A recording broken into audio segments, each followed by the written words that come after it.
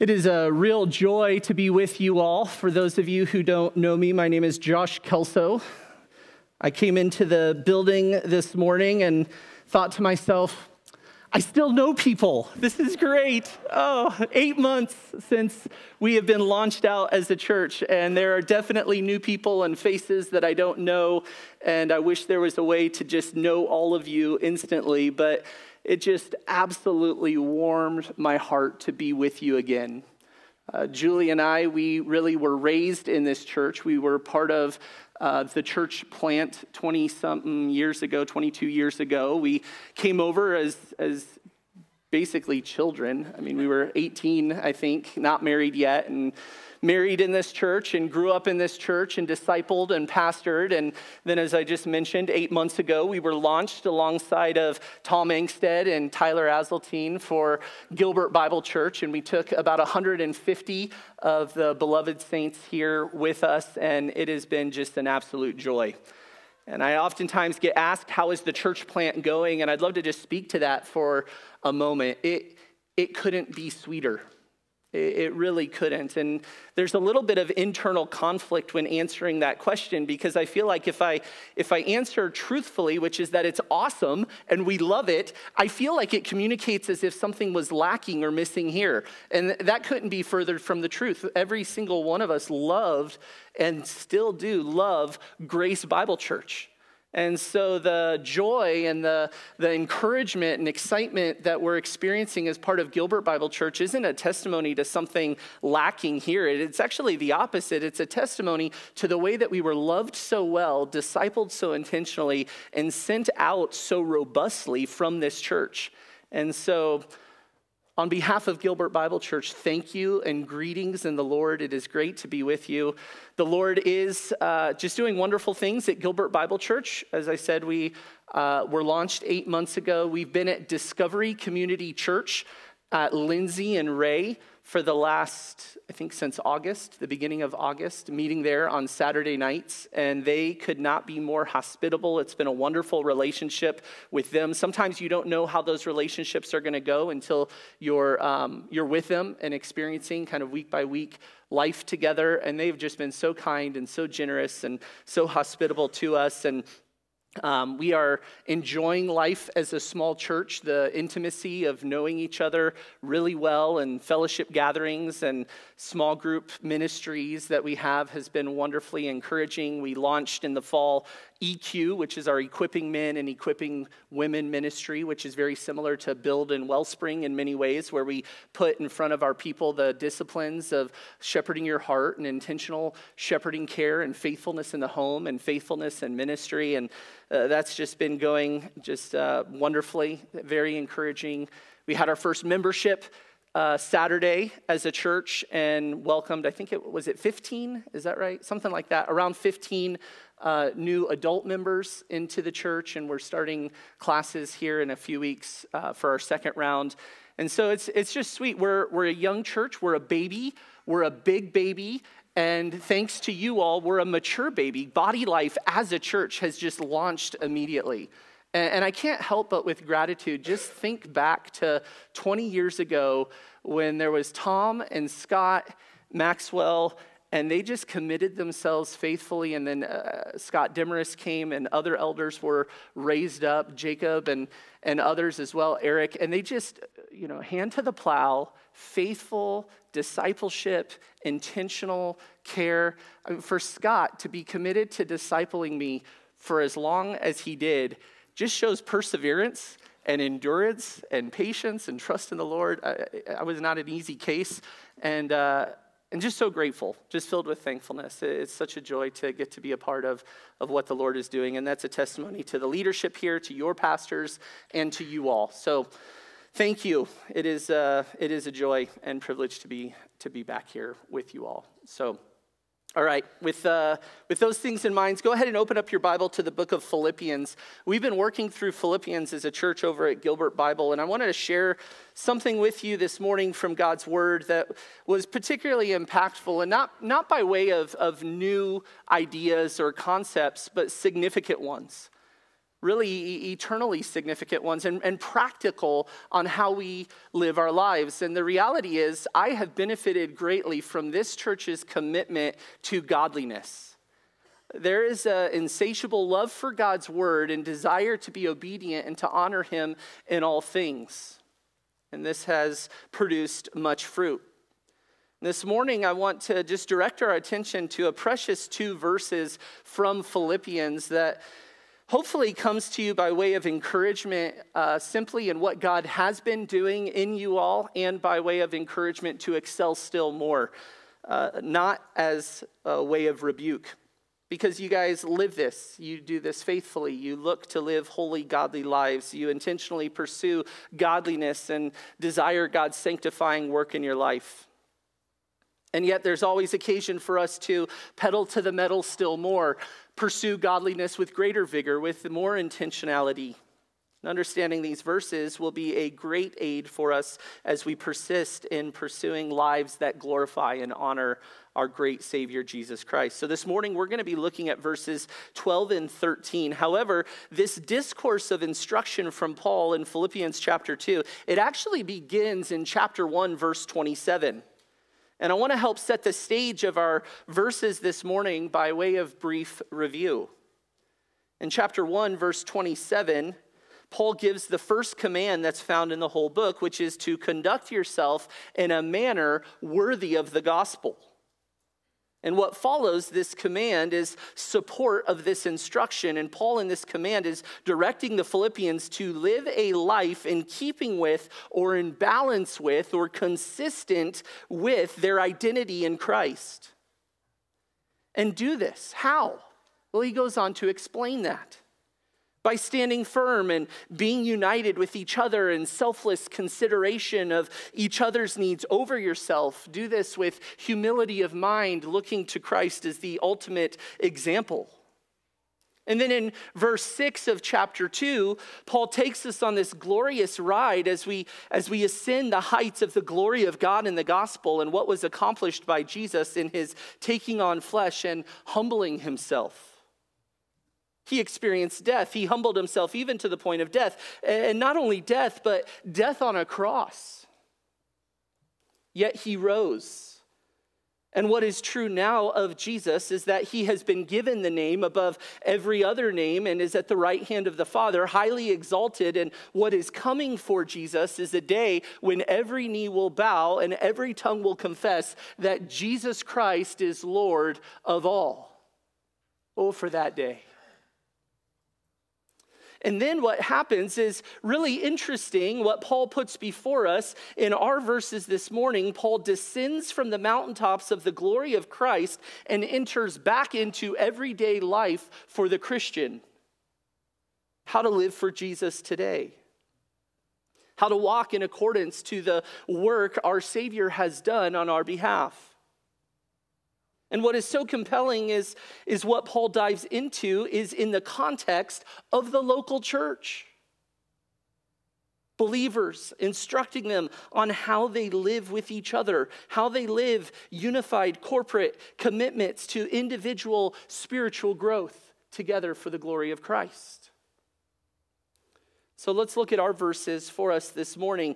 We're going to look at verse 12 and 13 of chapter 2. Paul writes this, "So then, my beloved, just as you have always obeyed, not as in my presence only, but now much more in my absence, work out your salvation with fear and trembling. For it is God who is at work in you, both to will and to work for his good pleasure." On these 2 verses, we see 2 critical components of the believer's spiritual growth.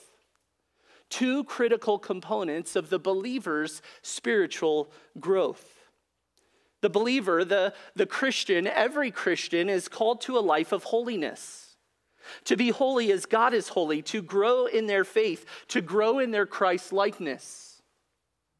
And there are 2 critical components that must be present in order for this spiritual growth to take place in the life of the believer. These crucial, necessary, indispensable components to the believer's spiritual growth are what we are going to see put forth before us this morning in our text. And the glories of Christ in the gospel, the love of God for sinners, is not just intended to be a message to make believers feel good about themselves. It is a radical, life-giving, eternity-altering, redeeming, life-transforming reality for all who believe, where you are pulled out of your rebellion against God. You are pulled out of spiritual condemnation and you are brought into fellowship with the living God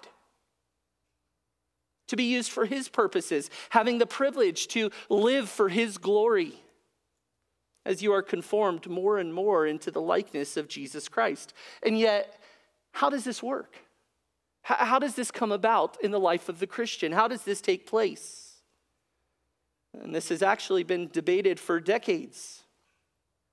Many will submit to and understand the reality that in our salvation, God is the active agent. God initiates through his saving work, as one is brought by the grace of God, working through the gift of faith from death to life. How can someone experience eternal life? Well, they must be reborn, is what Jesus tells Nicodemus. Regeneration takes place through the power of the gospel, and you are brought into the household of God through the sacrifice of Jesus. It is God's doing. God in his sovereignty saves the sinner out of their life of rebellion and reconciles them through the imputed righteousness of Christ, where Jesus took the punishment that each one who has believed upon Christ deserves, and then that one receives Christ's righteousness as a free gift. And now that sinner, that one who is only an offense to God, who is under God's condemnation, who is a rebellion against God, at enmity with God, a helpless, godless sinner, that's what each of us are apart from Christ, is viewed through Christ's righteousness, possessing Jesus' perfect righteousness. And this salvation experience is truly wonderful, but where is the believer to go from there? What transpires? What is to take place after that work of God in the gospel to transform a life and to regenerate someone? Well, Paul, as he has called the believers to walk in this salvation that they've been given, he puts forth a wonderful, succinct summary of the Christian life. These two verses put forth, as we said, two critical components of how the Christian grows in their faith, grows in godliness. Dr. Martin Lloyd-Jones, speaking of these two verses, said they are one of the most perfect summaries of the Christian life to be found anywhere in all of the New Testament. And within these verses, we get a concise summary of what is referred to as progressive sanctification, being made more and more holy in practice over time, progressively. And progressive sanctification, this is the process of true biblical change taking place over time in the believer's life. It's becoming more holy over time. It's growing in godliness. When saved, you are justified. You're credited with Jesus' righteousness, yet God has intention for believers to be made more and more holy over time until the day when we either depart this world through death or when Jesus returns and takes us to be home with him. At that moment, whether we depart in death as a believer or Jesus returns, we will see Christ, we will be like him, we will sin no more. But until that day, it is a process that God produces in the life of his children. You see, all of us who are in Christ are in a process. We are in this progressive sanctification time. We are all a work in progress as we seek to grow in reference to our salvation.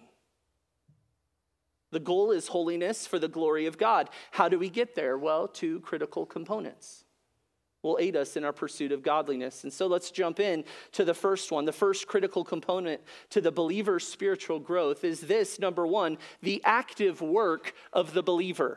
The active work of the believer. That's the first critical component to the believer's spiritual growth that we see in this passage. And we see this in verse 12, the active work of the believer. Now, Paul, divinely inspired by the Holy Spirit, starts this section with such a clarifying statement. Look at verse 12 again. He says, "So then, my beloved." Do you see that there? The word "so then" actually links what Paul is about to say with what he has written prior. That means that this exhortation we're about to see, it flows logically out of the truths of Jesus that were just presented. Christ embraced a specific mindset. Christ fully submitted to the Father. Christ submitted his will to the Father's and obeyed completely. So too must we embrace this kind of life of submission to the Father in humble obedience. So then, and then Paul says, "My beloved." And here we see such a heartwarming, compassionate address from Paul. This love that he possesses toward the believers in Philippi is evident, and you see this heart of love for these saints throughout the entire book. But this is also helpful to note for us that Paul is speaking to Christians. He's speaking to those who are in Christ, to believers, to people who have been saved by the grace of God. And some have balked at this passage, not wanting to minimize the sovereign work of God in salvation, as if you must work for your salvation. That's what they're guarding against. But we don't need to fear that here, as Paul makes it clear what he is about to put forth is not a prescription. It's not a means for attaining salvation, but rather instruction for living in light of the salvation that you have received. And so Paul begins with, "So then, my beloved," and then the main verb or the main command in verse 12 is found in the instruction a little bit further down where he says, "Work out your salvation." Do you see that there? And we'll come back to the preceding clauses, but I want to look at this primary command to work out your salvation, as the surrounding clauses actually will unpack this command more for us. Paul says, work out your salvation. And this call to work out is to work on to the finish. Work out to the finish, to work fully, to perform a task, to work to the finish that which God has put in us. And notice he doesn't say work for your salvation or work to keep your salvation. That's not on his mind at all. This is a call to simply live out or live in accordance or live in balance with or live out to the fullest degree or to completion the salvation that you have been given from God. And remember, he's continuing his instruction on how to live in a manner worthy of the gospel. And this command is in the present tense, meaning every moment of every day we are to be working out our salvation. Many of you enjoyed a Christmas break this last week. A Christmas break vacation, a time to unwind or relax, take a break. Listen, there is never a taking of a break of this command. There's never a pulling back from this call to work out our salvation.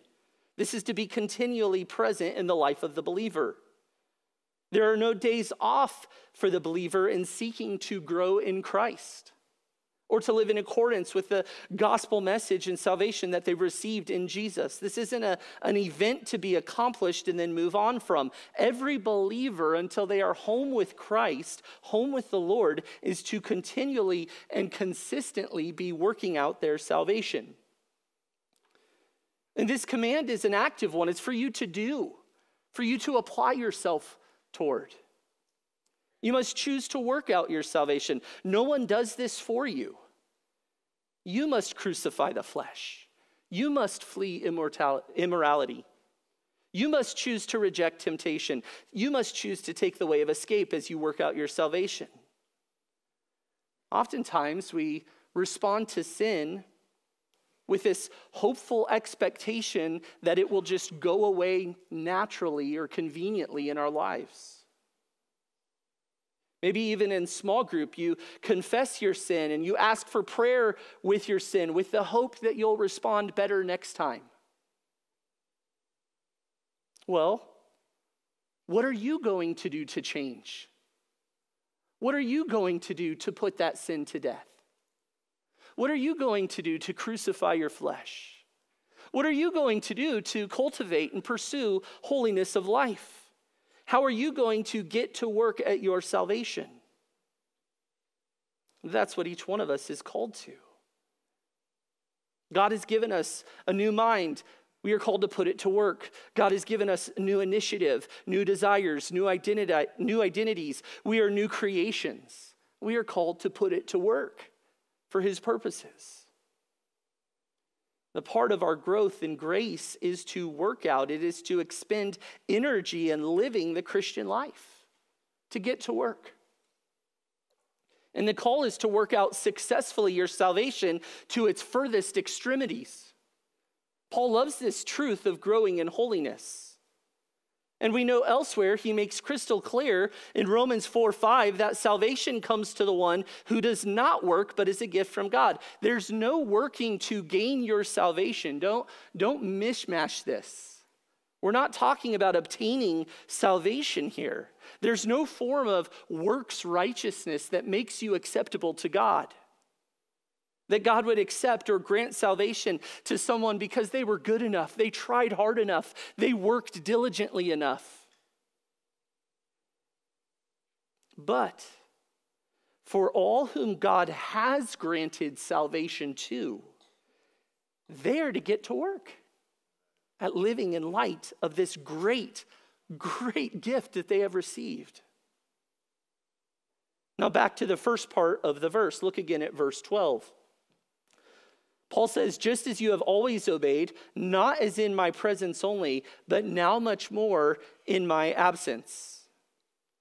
What a sweet, encouraging statement. Obedience has been the pattern of the believers in Philippi. They've walked in selfless, loving relationships and experienced the joys of unity and holiness. And while Paul longs to visit them, he is uncertain what is ahead of him. And as he awaits the conclusion of his imprisonment and the trial that he faces, he gives to them this encouragement to press on, just as they have been characterized by obedience. Now much more in his absence, they are to continue and to obey. Paul is saying more of this same kind of obedience is to flow out of them. Paul understands the difficulties they are facing and the unique challenges before them. Paul has already, at the end of chapter 1, acknowledged they are experiencing the same kind of persecution or conflict he's experiencing for Christ's sake. There are false teachers at the beginning of chapter 3. There's even, in the midst of their pursuit of obedience, there's even division among them taking place in the beginning of chapter 4. And so Paul says, ramp up your obedience all the more as I remain absent. And ultimately, what we see here is that living a worthy walk or living in light of your salvation, working out your salvation is expressed by obedience to God. What is it? What is Paul getting after in working out your salvation? What is Paul getting after in this? Obedience, submission. Every step forward in the Christian life, in your walk, in your relationship with God, is to be done on the path of obedience. And what Paul has in mind here is not some abstract obedience to a feeling or an impression, but obedience to the clear, revealed word of God, to Scripture, to truth. Your progress in your sanctification is through obedience to the word of God. It is growing in godliness through a yielding and submission to God. This is so important when thinking about our progressive sanctification. Sanctification is not simply participating in spiritual activities, being at church, attending small group, even doing daily reading of your Bible, emotional experiences where you feel really close and connected to God. Knowing things about God or about spiritual things is not equal to sanctification. Being able to talk shop theologically is not equal to sanctification. Humble, submitting, obedience to God for the purpose of him being glorified. That is the goal. Humble, submitting obedience to God for the purpose of him being glorified. And so the Christian in humble obedience and worship reads their Bible. They want to know their God. They study the word, prays, fellowships, serves, flees immorality, pursues godliness. And listen, if it were easy to grow in godliness, we'd all be much further along. It's not an easy task. It takes intentionality. It takes thoughtfulness. It takes self-control. And so this is a call to embrace all of the commands of Scripture for the believer in the New Testament. To take up your cross, to deny yourself, to pursue Christ, to love one another, to love your enemy, to speak truth in love, to lay aside falsehood, to let no unwholesome talk come from your mouth, to imitate God, to do all things without grumbling and complaining, to flee sexual immorality, to lay aside encumbrances, to set your mind on things above, to crave the word of God, and so on and so on and so on. And to obey the commands of God, to work at them, requires that we know them. And so we read our Bibles, we study, we give intentional thought and time to these things. And why is obedience so important? Why? Well, this is how you imitate Christ. Look at verse 8. Speaking of Jesus as being found in appearance as a man, he humbled himself by becoming obedient to the point of death, even death on a cross.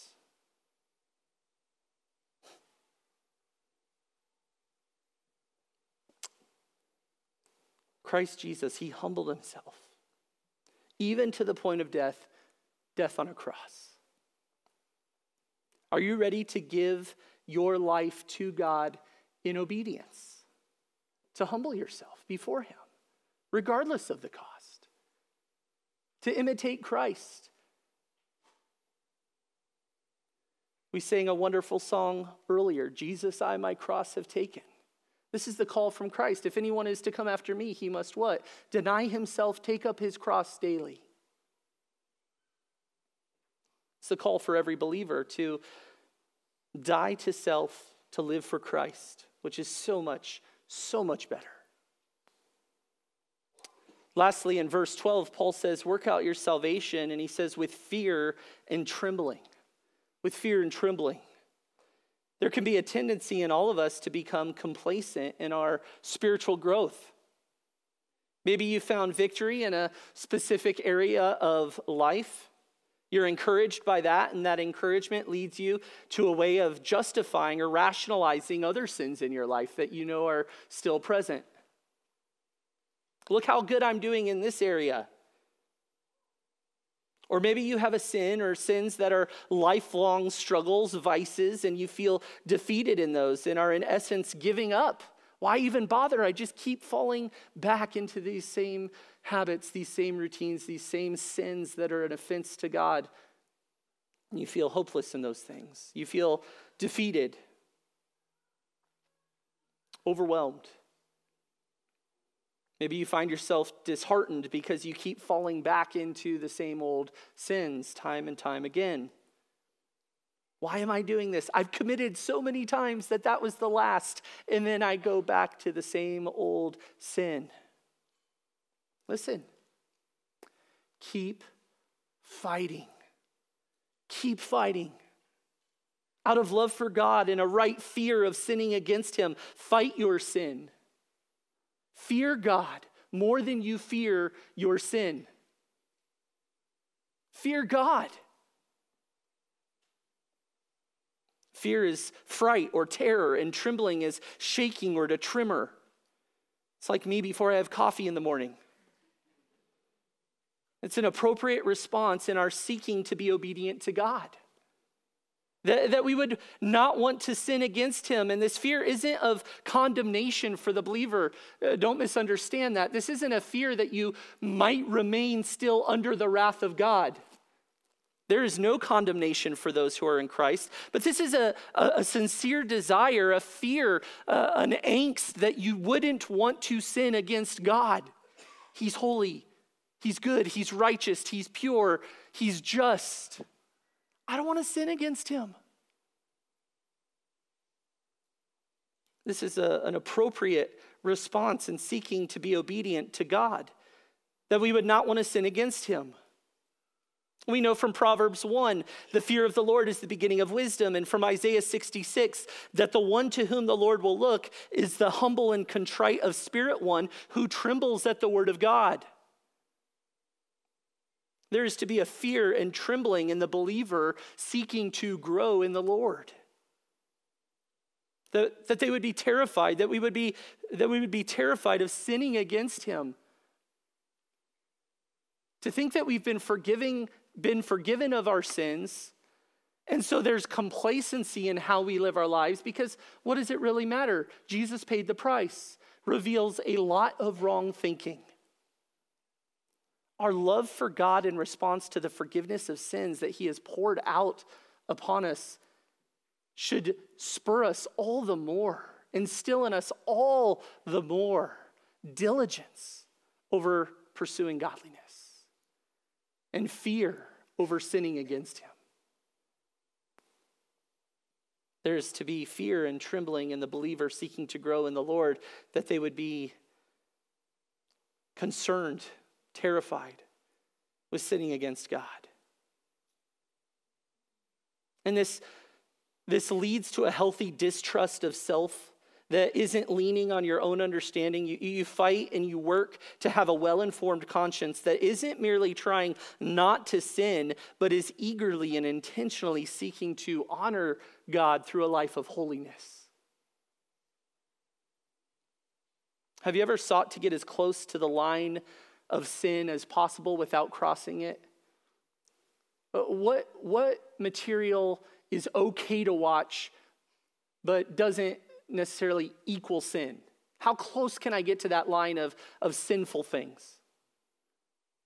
What types of things can I do with my girlfriend before it crosses the line and then is sin? How close can I get so that I can enjoy and gratify my own desires and yet not cross the line into sin? Because I wouldn't want to sin against God, not enough to run away from sin, but I just don't want to cross that line. Have you ever taken that approach to fighting sin?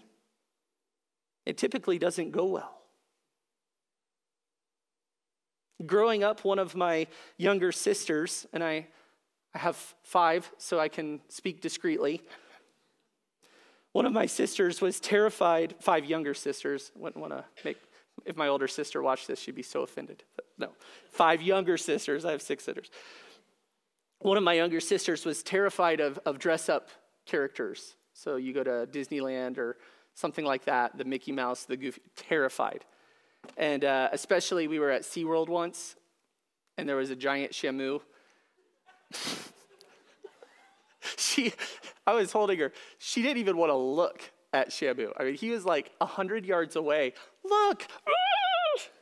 She tucked her head in my chest, and then you'd kind of like, do you see him? As a loving big brother. Do you see him? You still no. She'd be all fearful. That's how we should view sin. We don't even want to gaze upon it. Keep us as far away as possible. I don't want to get close. That's how we should be with our sin. This fear. And listen, this is our sin, right? We're talking about our sin. This isn't some sort of holier than thou. I'll never interact with somebody else who sins. That's not at all what we're talking about. We're talking about we should want to get as far away from our own sin as we possibly can, that we would not sin against God. This fear and trembling springs not of fear of condemnation, as I said, but from a heart of worship. Love for God. This emphasis on holiness is oftentimes met with a concern about legalism. Don't you think you're taking this holiness thing a little too seriously? Sounds legalistic to me. You don't want to watch these things. You don't want to speak this way. You don't want to go do these things. You really want to be at church? You really want to go to small group every week? This sounds kind of legalistic. Listen, we're not talking, again, about obtaining favor through righteous deeds positionally before God.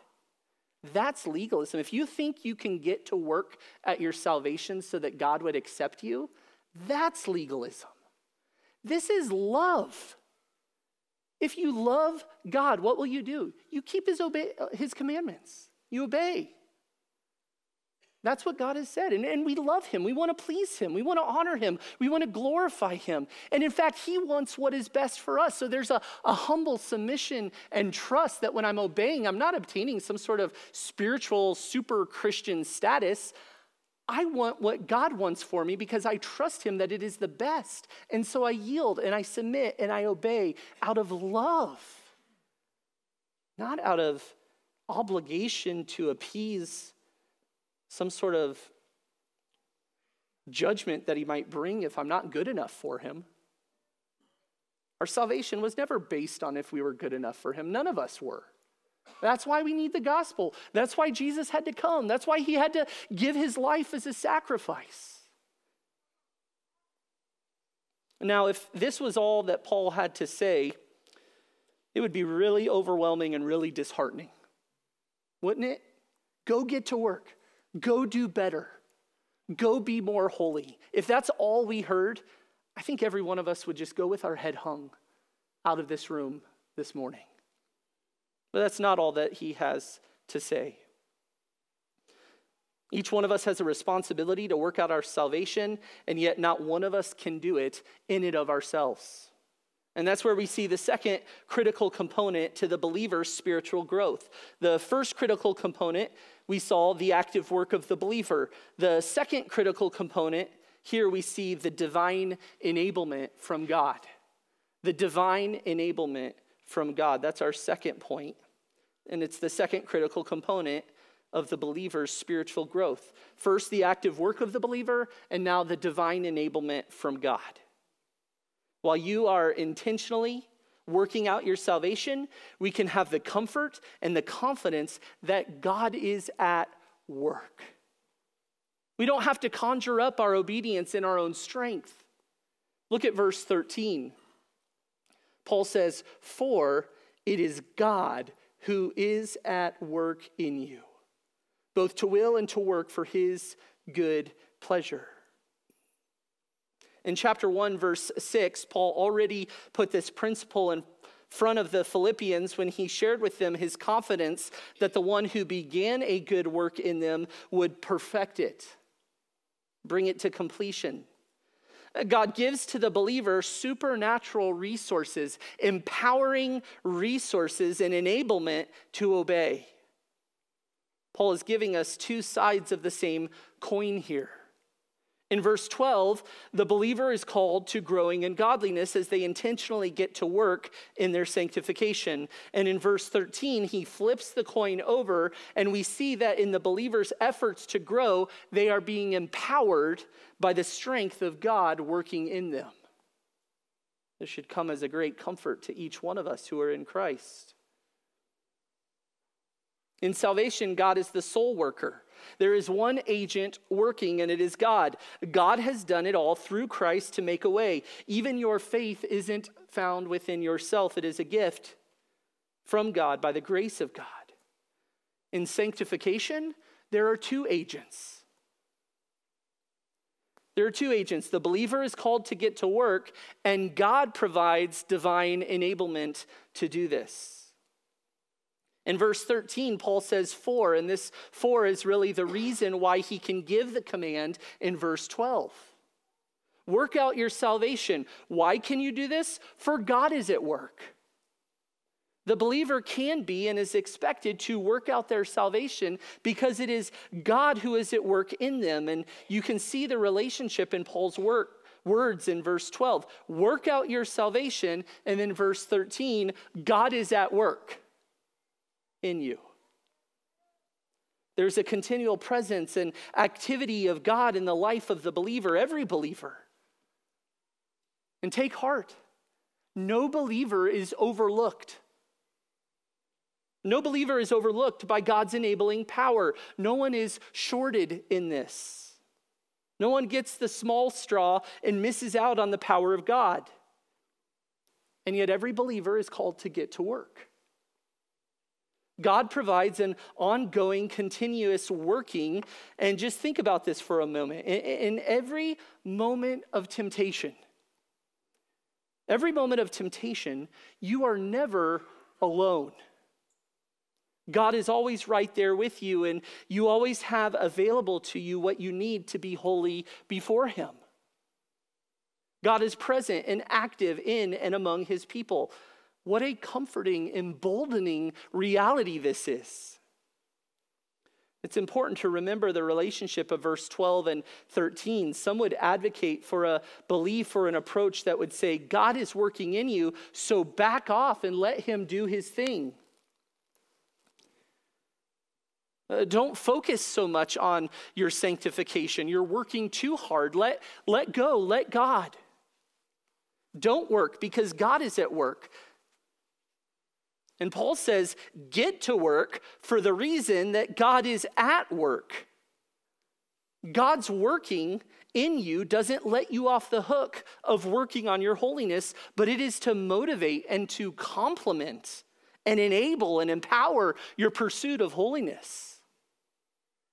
You can step forward actively in your spiritual maturing with a confidence because you know the strength to do so isn't confined to yourself, but you are being enabled by an omnipotent God.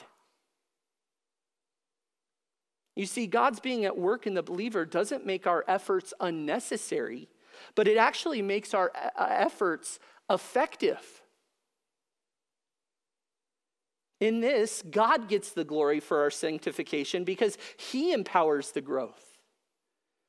Divine provision is enabling human effort. We're to work hard on our spiritual growth with a humble dependence upon the strength of God to give us what we need to be successful in this endeavor.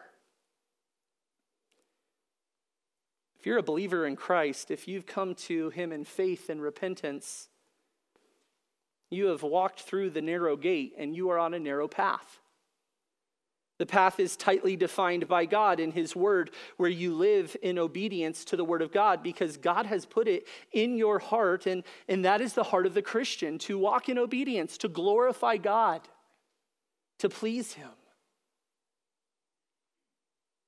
And so while the believer is responsible for their obedience, in that obedience, they are utterly dependent upon the work of God in them. God's work is ultimately behind, his power is ultimately behind every act of obedience as well as every desire for obedience. We get there by God's power, by God's enablement. God makes us willing and God makes us able to walk in godliness, and this is good news for us. We step forward to obey God's word, knowing that the very inclination to do so arises because of God's initiative within us. God's provision is never inadequate for whatever you are faced with. He gives generously, abundantly, faithfully. Whatever trial, whatever temptation, whatever hardship, whatever sinful vices you're faced with, you're never left helpless. You're never left with inadequate means of glorifying God in your life. There is always a way in every circumstance to please the Lord. What a gift. Have you ever watched someone grow in godliness, or you've watched somebody endure something in holiness and you thought, wow, praise God, I could never do that. I could never walk that road. I could never persevere in the midst of that kind of a path. Actually, if you're in Christ, you can. You can. You could do that. Why? Why? Because God enables these things. God empowers these things. No act of holiness or faithfulness, No battling of temptation testifies to the initiative within the heart of man, but it testifies to the faithfulness of God. So whatever trial, whatever difficulty, whatever sin, whatever temptation, whatever hardship that is before you, take heart. There are divine resources for you to persevere faithfully and in godliness.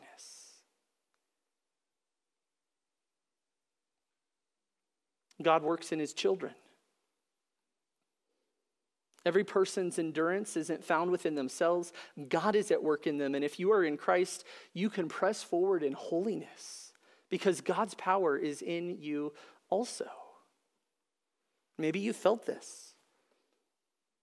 I know holidays, Christmas, Thanksgiving, Christmas, New Year's, can be a difficult time for many. Trials, reminders, hardships, sorrows, struggles. Unmet expectations, broken relationships, whatever the difficulty might be. The trial may feel too hard. The temptation is too fierce. The hurt is too deep. I can't do what God asks. Listen, beloved, the Lord is faithful. He is faithful. There's always hope to obey, to honor God in every circumstance. And that should be our ambition. Not to get through trials, not to get past hard seasons or hardships, but in everything, how might I glorify God in this? If that is your heart disposition, if that is your cry, you can have complete confidence that you will be able to achieve that. Not because it's in us that we got to conjure it up somehow, but because God is faithful and he loves to give to his children generously what they need to glorify him. And what is so sweet is that if and when you fail, his grace is still present. You're not under condemnation. He still loves you. And he's right there ready to give you what you need for that next step forward to walk forward in obedience. Being in Christ means you're no longer enslaved to sin. You've been given divine enablement to not sin. God's divine power has given to us everything we need pertaining to life and godliness, 2 Peter 1:3.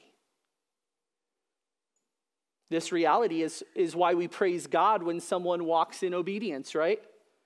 If somebody shares, hey, I've really been growing in my sanctification in this area, we don't go, oh, praise you. Praise God. Why? Because God enables it. God empowered them. God is the one who deserves worship for that and praise. God's doing it. Their obedience isn't an evidence of their obedience is an evidence of God's grace at work in their life. And what is the ultimate goal in all of this? What is God after in our spiritual growth? Well, it's that this holiness obedience would bring him glory. God being the initiator to will and the fulfiller to work in the believer. When the believer walks in this, God gets the glory. The responsibility is on us, and the ability flows from God's gracious, loving enablement. And it is for God's good pleasure. It brings God pleasure to enable his children to both desire and walk in holiness. God possesses a saving impulse in his benevolence, not based on any merit or attractiveness in us, but simply out of his own nature. And it brings God joy to save and then to work in this way in his people. And when we join our wills to his by his strength and obey him through his power, we enter into this joy with him, and it is far better than any fleeting passing pleasure that we might experience in our rebellion and defiance and disobedience against him. 2 Peter 2:11 tells us our flesh is waging war against our soul. The struggle is real. And maybe you're in that struggle now. Or maybe you aren't feeling the struggle because you forgot you were at war and you have been content to entertain or allow various sins in your life unaddressed. Whatever place you are at today, there's a clear call here for each of us, and it is to take sin seriously and to take heart. If you're in the fight against sin and would like help, one of God's means of grace in the believer's life and his spiritual enablement for believers to grow in Christ is absolutely the body of Christ. Don't be ashamed to confess your sin to one another in small group. If you're not in a small group, you should be. You should be able to be accessible to care for others in this way, and you should be humble and accessible to be cared for in this way. Don't be ashamed to confess your sin to one another in private conversations with one another. And listen, seek out one of your elders. You are so blessed in the spiritual leadership that you have in this church. The godly shepherding impulse and care that you have before you, the resources, the spiritual resources that you have in the godly men of this church who pour themselves out in love to be available to help advocate and promote godliness in your life is unparalleled. It is such a gift from the Lord. Don't be shy. Go to your elders. Say, I'm working on this. I need help. I know they would love to be available to serve you in that way. Let us, by God's grace and God's power, walk and live our lives for God's glory. Would you pray with me?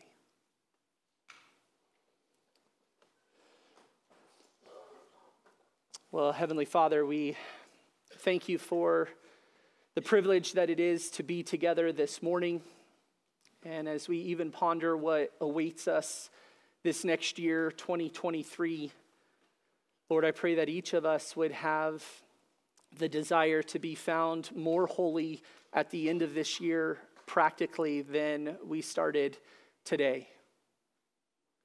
Lord, we can even have a confidence in that prayer if we are in Christ, because we know that the strength and the power, the enablement to do so doesn't flow out of us setting up enough resolutions in just the right way to accomplish the right things, but the power flows from a holy, omnipotent, faithful, good, holy, righteous, compassionate, loving God who desires the holiness of his people, is committed to as such, and provides divine enablement. Help us to be faithful.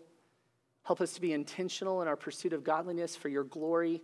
Help us to enjoy all of the blessings that flow from a godly life, intimate with you, experiencing freedom of conscience, of a clean conscience before you. Lord, we know that there is unique usefulness for those who pursue and cultivate godliness of life. And so, Lord, help us to have as our ambition to please you in all things, to be useful to your purposes in whatever our circumstances dictate. Help us to yield in obedience. Help us to trust. Lord, we know that every act of obedience, every impulse towards righteousness, every victory over sin, and every adherence to your standard and your instruction, it is not us, it is your work in us. And so we rejoice and we praise, and we look to you out of love and gratitude. We pray all these things in Jesus' name. Amen.